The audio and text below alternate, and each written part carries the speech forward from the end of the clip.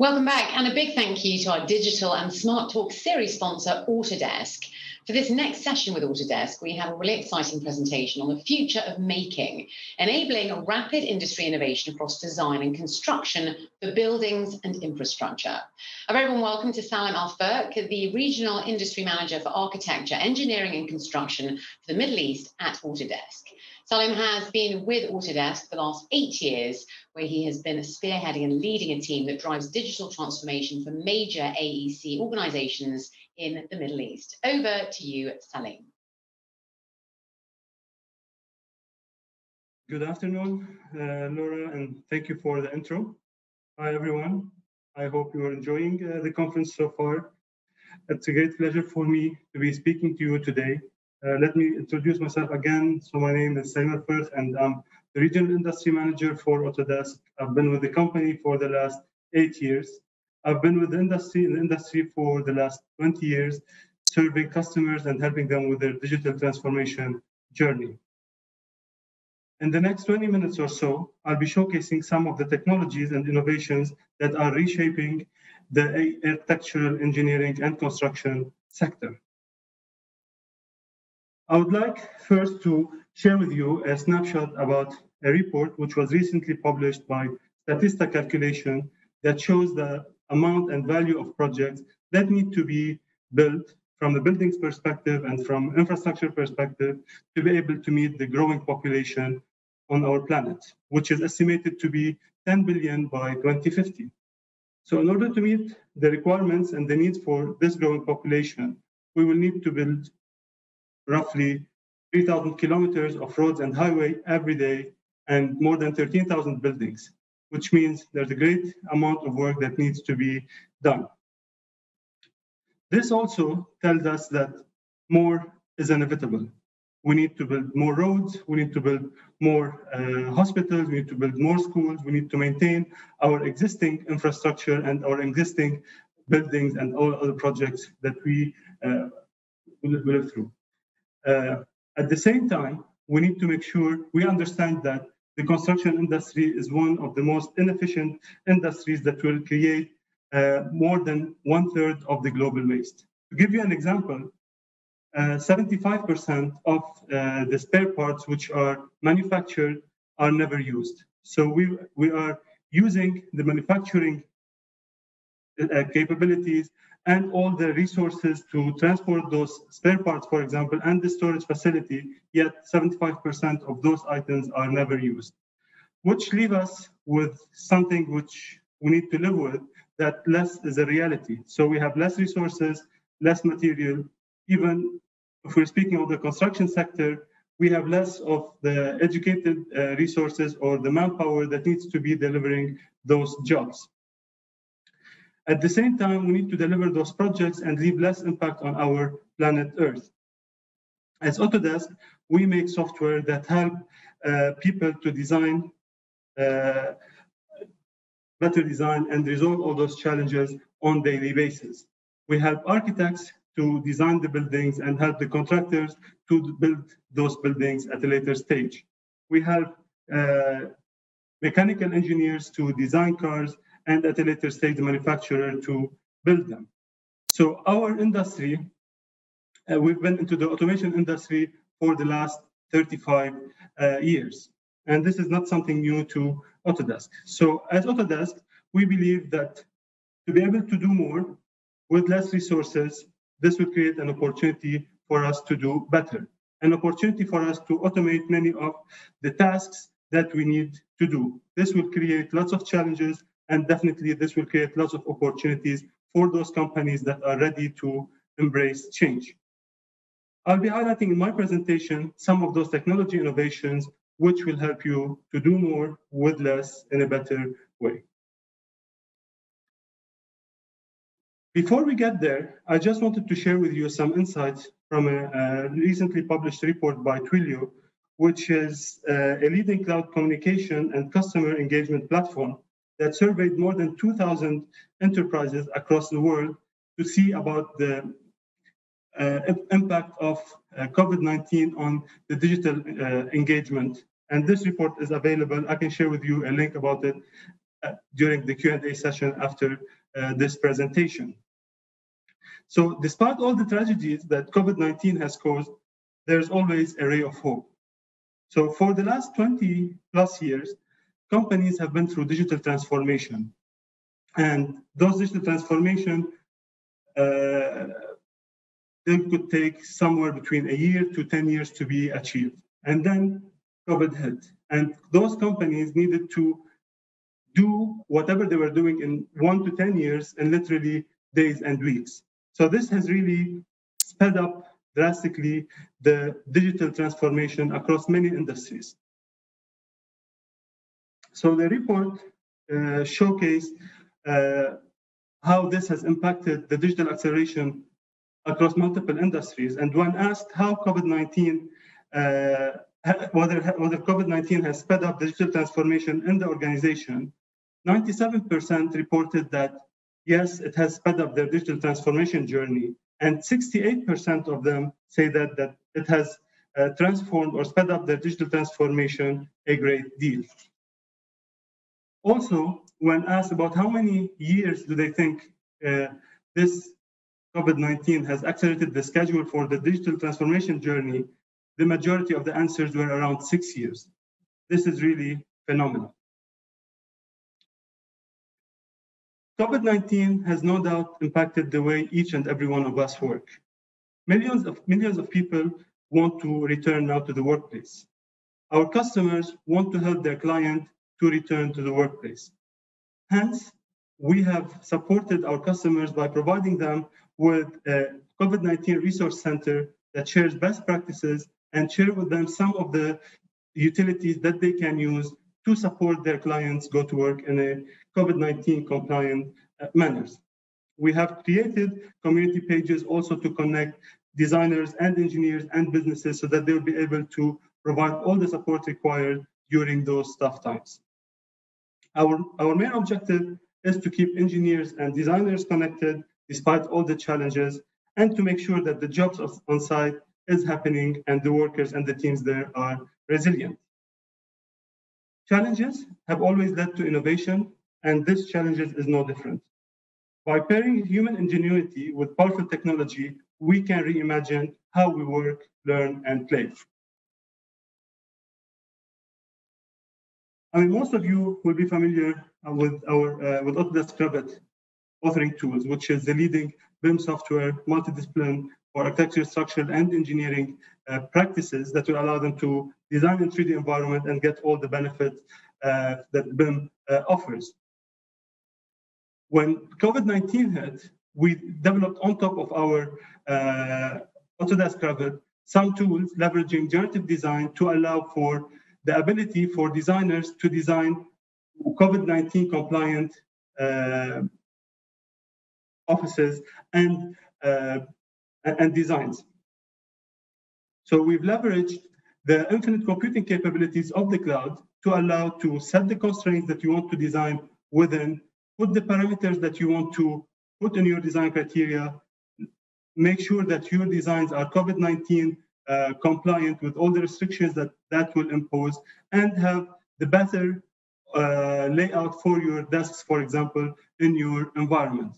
So the generative design capabilities of Revit will allow you to have multiple options, hundreds of options that you can narrow down into the option that will be more suitable for you. So you can have multiple options, and then you will see that which one will be more suitable for you, which one will meet your criteria, and will meet the COVID-19 restrictions, and so on, all without the need to move any desks in your Revit environment. So all of this has been automated to help designers design offices for their clients, for them to return to work safely.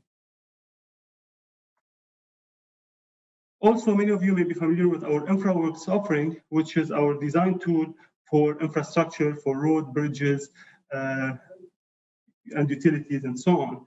On top of it, we've added the mobility simulation, which will allow you to simulate the movement of people, whether in airports or in hotels or hospitals and so on, and make sure that they are in compliance with the COVID-19 restrictions. So this has been quite useful, and this has helped many organizations in their design redesigning of their workflows and their offices or the project that they need to design to be COVID-19 compliant. In addition to this, we have our computational fluid dynamics, which will allow you also to simulate airflow in spaces and understand the impact of the virus transmission in specific areas. So those existing 3D models can be leveraged to address the airflow safety concerns. So you can compare between multiple scenarios and see which scenario will be more suitable for the design layout that you have selected, and then check the impact of the airflow simulation on that, and select the option which will be more suitable for your designs. Moving now into some of those disruptive technologies that I was talking about, and I'll start with generative design, which is really shaping now the way architectural engineering and contractors are doing their work. I will start with an example from Japan, where Daiwa House started using generative design for a number of years now. Traditionally, a designer drove a piece of software to design by deciding on all the aspects of his design, from shape to dimension to material. Then the designer would simulate the performance of his or her design. This is now changing. With the generative design capabilities, designers will be leveraging the power of the cloud to get hundreds of designs and hundreds of simulations, and then they will be designing and optimizing the option which will be more suitable for them. As you may be aware, land in Japan is very expensive, especially in Tokyo. And that's why Daiwa House needed to get the option which will be more suitable for them and will bring more ROI, or the best ROI for them. To be able to do this, they've leveraged the generative design capabilities and our authoring tools to get to the option which will be not only meeting the regulations in the area where they're building in terms of setbacks, for example, or road edge requirements or parking allocation, but also to meet some of the soft criteria such as the line of sight or the comfort of the occupants. And whereas one person can design one option and evaluate it, generative design capabilities allows to generate hundreds of those options in no time. And it will allow the designer to then look into those designs, explore those designs, and select the ones that will be more suitable for them and will provide them with the better ROI. Ultimately, it will be up to the human to look at those variations and pick the best one for Daiwa House, the occupants, and eventually the broader community.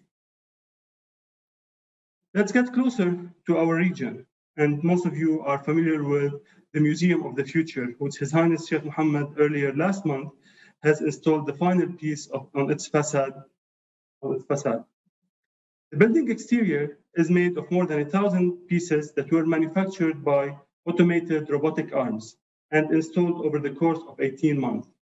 The building speaks Arabic, as Sheikh Mohammed said, and it combines our Arab authenticity with our global ambitions.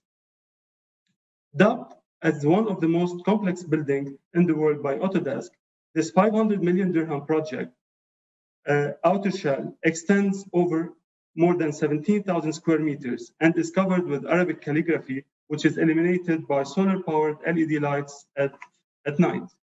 The calligraphy on the facade was designed by Emirati artist Mata bin Lahish and features quotes from His Highness Sheikh Mohammed's poetry. One of those quotes is, "We may not live for hundreds of years, but the products of our creativity can leave a legacy long after we're gone." Another one, which will be, "The future belongs to those who can imagine it, design it, and execute it. The future does not wait. The future can be designed and can be built today." And while traditional museums display artifacts and masterpieces from the eras of the past, this museum will be featuring future projects with the aim of becoming a global attraction for inventors, entrepreneurs, and the general public to better understand what the future may hold. Although this building may not be the largest building in the world, but definitely it is one of the most complex projects that's currently under construction. It's basically a look into future building technology. Big challenges faced during the design by designers Bureau Happold was how to take an organic form and then polygonize it. How do you reduce the facade elements, facade being the most expensive element in this project, and keeping the design intent of His Highness Sheikh Mohammed and the architect Sean Killer? How do you reduce the weight to keep environmental impact to its minimum? So to address those questions, Bureau Happold had to create a structure model which is driven by 3 conflicting parameters to be optimized simultaneously. How can you reduce the number of structural nodes? Because more nodes means more fabrication cost. How can you reduce the structural weight? Because more structural weight means more material cost. And how you can stick as close as possible to the initial intent of His Highness Sheikh Mohammed and the architect Sean Killer. To be able to do that, and after 9 generations of optimization, Bureau Happold reached a design that was significantly better than their original, which was easier to construct with 40% less node, which would cost less with 30% less weight, and which is close enough to the original vision of the architect and designer Sheikh Mohammed. It's interesting to mention here that the structural 3D model was driven by the algorithm. There was no modeler building the structure.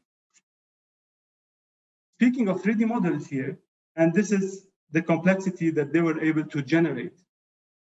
Designers and engineers from across 12 time zones, they were connected to the BIM model in Dubai through the cloud. Here are some slides that show the complexity of this project. It is also worth mentioning that during construction of this project, the whole process was digitized. And personnel from the contractor, BAM, use mobile devices to access the design data through the cloud. Issues and site lists were created, shared, and managed through mobile devices. Not only this, Bureau Happold have used also the virtual infinite computing capabilities of the cloud to simulate the performance of this building. One of those simulations was to simulate the flow of the crowds in the building after certain events. They ended up optimizing the location of the elevator based on the simulation results. Moving to another interesting technology, which is really reshaping the way designers and contractors are working, which is modular construction. Let me tell you an interesting story from Marriott. And Marriott, you're all familiar with the brand. It is one of the largest hotel chains. Both their revenues and pipeline were increasing, especially pre-COVID. And Marriott had a bottleneck. They were not able to meet the growing requirements for the need for their rooms, and especially in the United States. The average hotel to build now in the United States, it's taking longer than what it used to take in the past. One of the reasons is the aging workforce. This aging workforce is due to the fact that many of those jobs in constructions are not being attractive to the young generation because they're considered dangerous and they're considered dirty. So 6 years ago, Marriott embarked on a journey to understand how modular construction can help them deliver or build their projects faster. So since 2014, they have built more than 30 low-rise modular properties. But then last year, they decided to go big. At 26th floor, the Nomad Hotel in Midtown Manhattan is certainly big. Its value will be around $600 million that Marriott is investing in. Upon completion, the Nomad Hotel will be the tallest building modular hotel in the world. But this is not about creating a big hotel. This will be a beacon for the construction for the new era that this is getting us into. And Marriott partnered with Skystone through their digital modular construction journey. Skystone is a company that was small back in 2014, but their dreams were big. They design and make modules that are volumetric. This means modules then can be finished off in a factory, which is far away from the construction site, with less material and less weight. Remember that we spoke about the extra waste that's being generated out of the construction, which is estimated to be 1/3 of the waste globally. And by the way, when I say finished off, I mean completely fitted out with everything in it. All the needs that a hotel room in a hotel would require. Skystone makes the module from steel frames, which make them highly configurable in the factories. Those factories are in remote locations. This one, for example, was in Poland.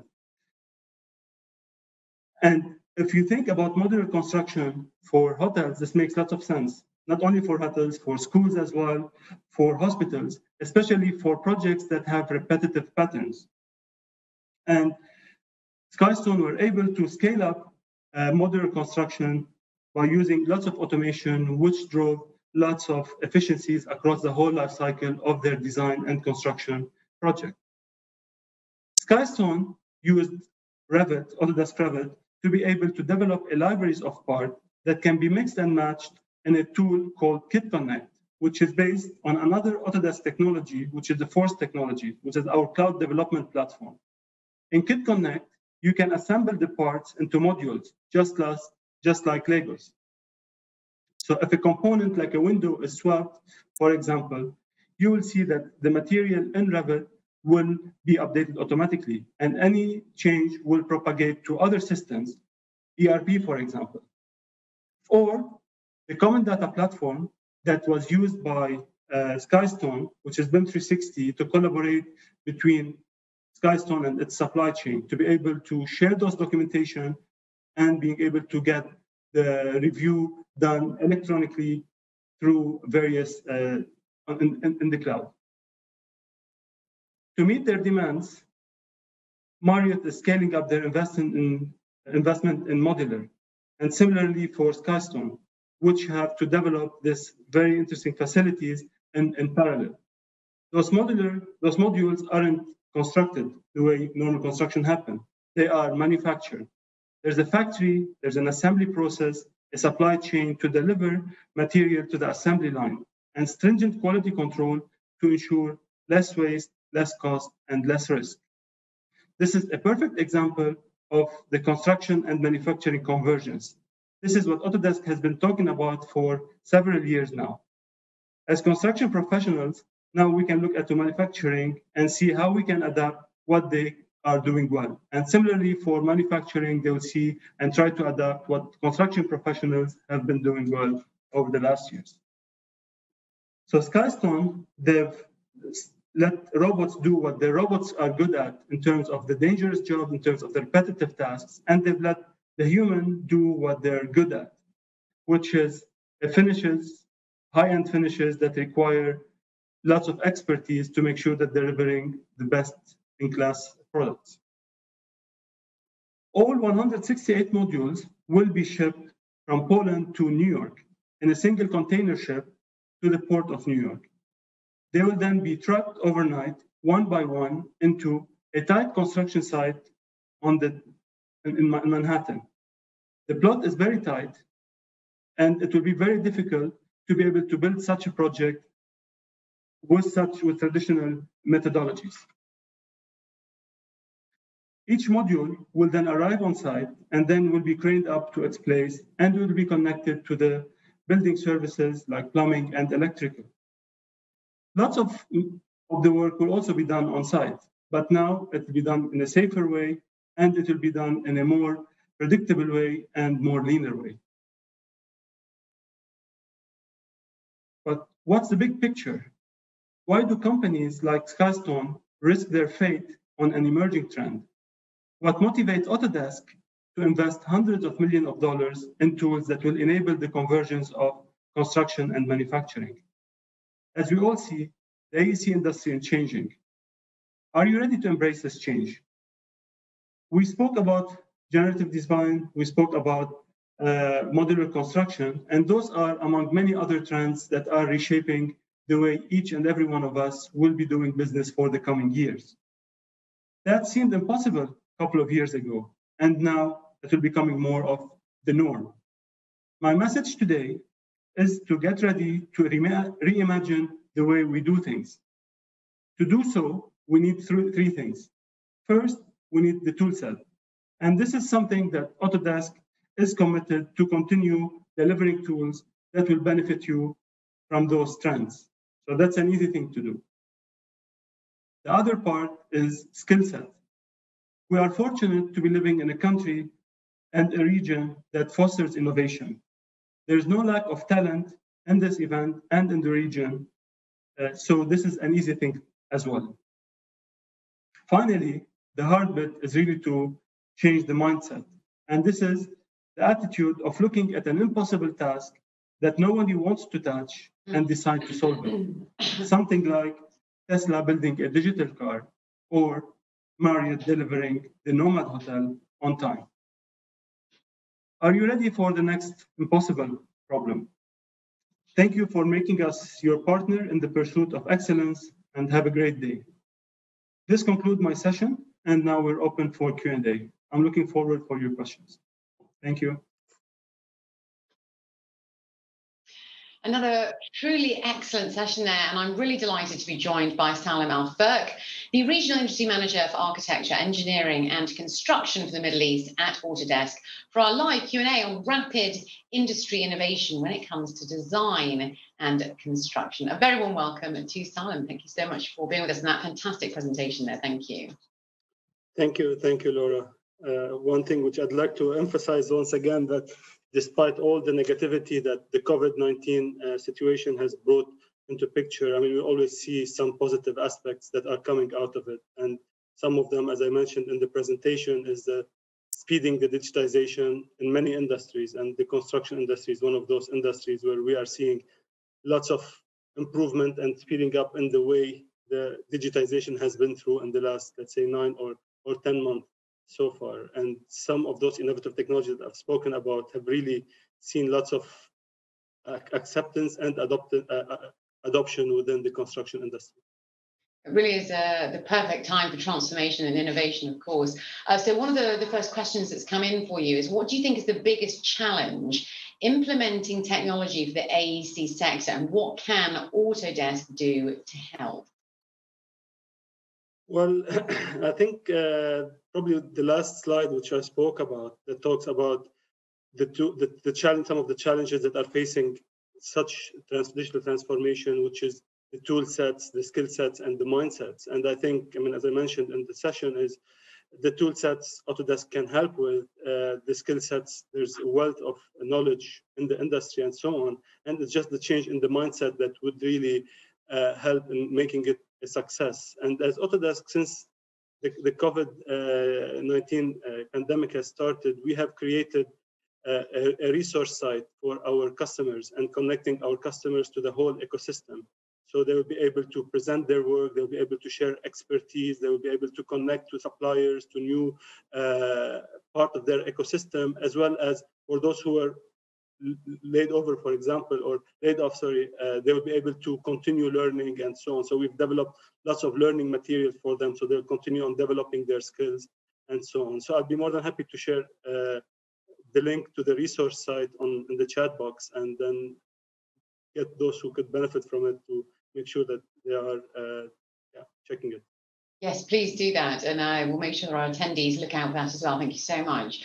Our next question is, can you tell us more about the different kinds of software used in prefabrication and modular construction?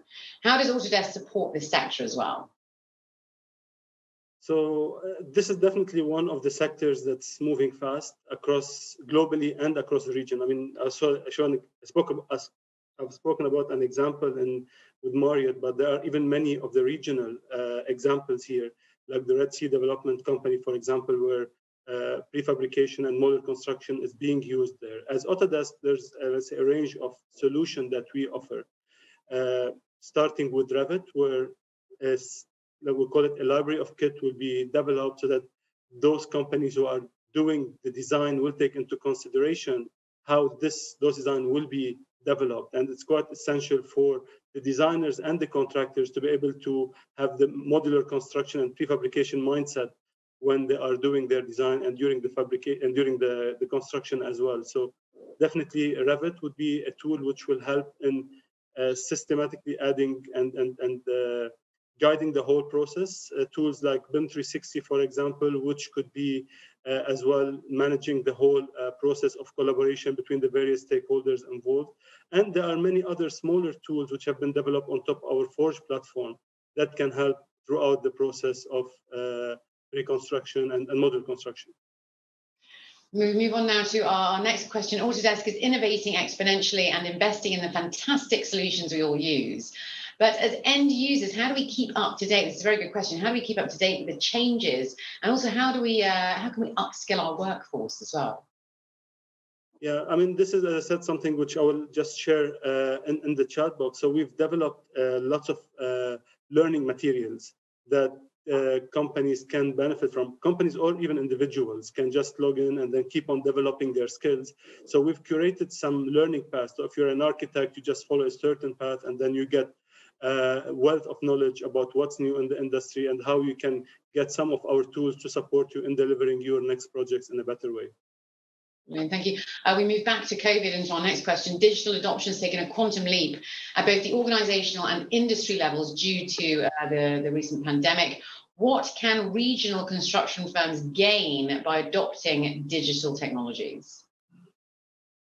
So digital technology have already helped many of the customers in digitizing their workflows and in allowing them to work in, I would say, in a very streamlined manner, even during COVID. I mean, we've recently published a customer success story with KEO, which is one of the leading consultants in the region, where because they've adopted our cloud collaboration technology at an earlier stage pre-COVID, their transition to work from home or work in a COVID compliant manner, for example, with a mixed environment or hybrid environment between people working from home and other working from the office, it was a lot easier for them. And the transition was very smooth, for example. And they've achieved excellent results in terms of reducing the times needed for the design review and the time and the way they connected their various design offices or their offices to the sites has also drastically improved due to the adoption of the technology that they've used.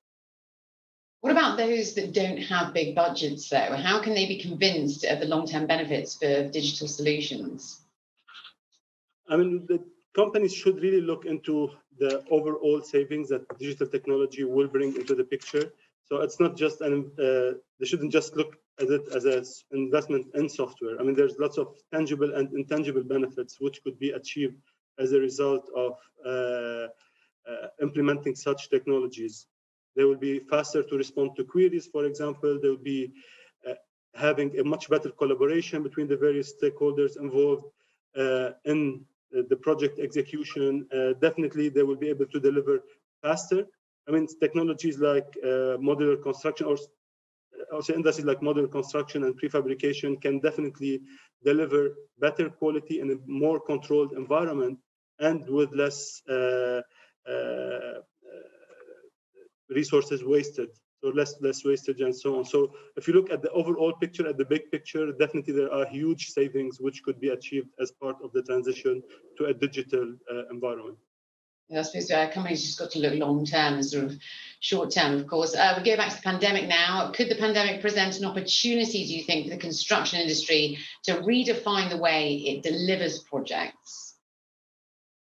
I mean, since the pandemic has started, we are seeing that the mentality of many of owners, consultants, and contractors have changed a lot. So many of those who were against the move to the cloud, we saw them rushing into our cloud offering to see how our cloud solution could, for example, help them in maintaining their business continuity. And I think this was quite essential in this, and it's really helped in terms of getting the right information to the right people at the right time. So, I mean, the Twilio survey that I showed earlier was a true example of how things have changed. So more than 90% of the people who were interviewed said that this pandemic has helped them with speeding up their digital transformation, and things which used to take 1 year, 2 years, or 3 years, they needed to develop solution for that in literally a couple of weeks. And such technologies in the construction sector will definitely help in digitizing the whole workflow from the early start of the construction project all the way to operation and handover. Very interesting discussion. Thank you so much for being with us. For everyone watching, what are your key messages to them? What are the key takeaways you would like them to gain from your presentation today? I would like to just emphasize on one of the slides that I have started my presentation with, which is doing more with less resources. And the only way to do that is through automation and through some of those technology advancement that we spoke about. So as Autodesk, we are committed to support the whole ecosystem, the whole AEC, architectural engineering and construction ecosystem, for them to deliver more with less resources and definitely with less impact on our planet Earth. Salim, Ferkh, thank you so much for joining us. Fantastic discussion there. Thank you so much once again. Thank you, Laura.